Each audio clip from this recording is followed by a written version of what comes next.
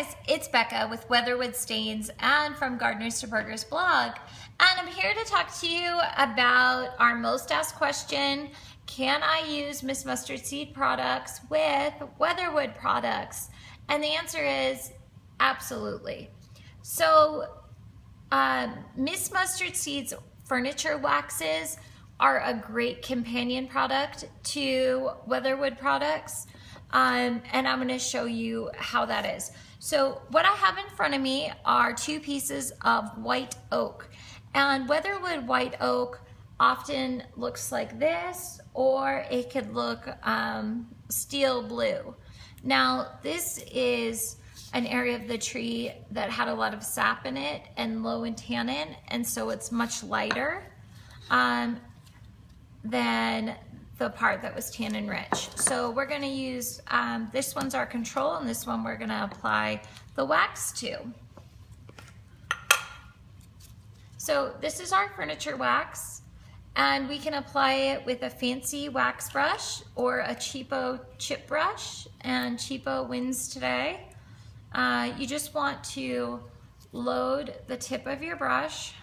You don't need to stick the whole thing in there and get it up to the top.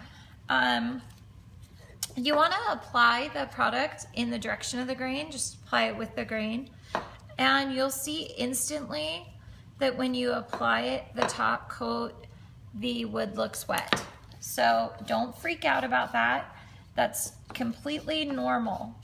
When you apply something wet like a top coat to something dry like this piece of wood, the wood will obviously look wet. That's normal. So what will happen is, as the top coat dries, the wood will look more and more like it did initially.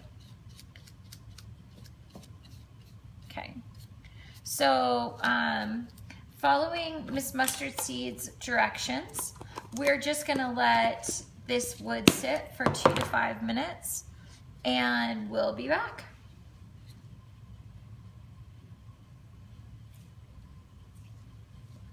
Hey guys, so it's been about 3 to 4 minutes, and I have my cotton rag, and I'm just here to, we've allowed the top coat, the wax, to impregnate into the wood surface, and whatever the wood was unable to absorb, we're gonna go ahead and take that off with this rag so that the wood can cure and provide good coverage and top coat for the white oak. So you can see it's still significantly more wet looking. That's actually going to take 1 to 2 hours to start to look more like this one. In addition, it's going to take about 24 hours to cure. So we'll just leave this alone and let it do its thing.